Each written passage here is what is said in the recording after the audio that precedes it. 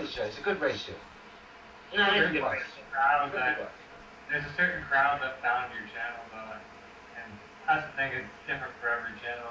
But also, it's not just the number of subscribers. I noticed as well when I affiliated myself with another channel some moons ago, and I started podcasting with them. I started getting a lot of unsavory types in my comment section as well. People that just were being out and out nasty and filthy and despicable for no reason whatsoever than me having an opinion. So I'm not saying it's because of somebody, a certain individual that Bear and I know and Vex knows, and I'm sure many of you know as well. I'm not saying it's that person's fault. I am saying if you lie in trash, you're going to wake up stank and dirty. In the crumb side. That's what I'm saying. If you lie in filth, you will get dirty.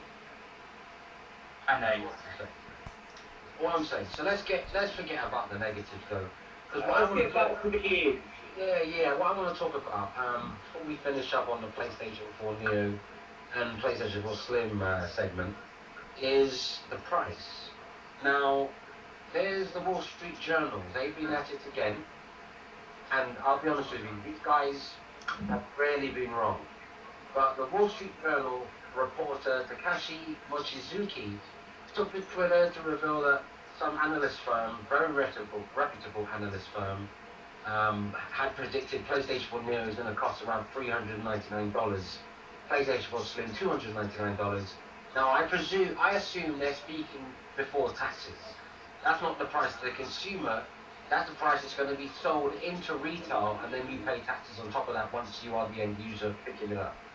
So I agree with it because my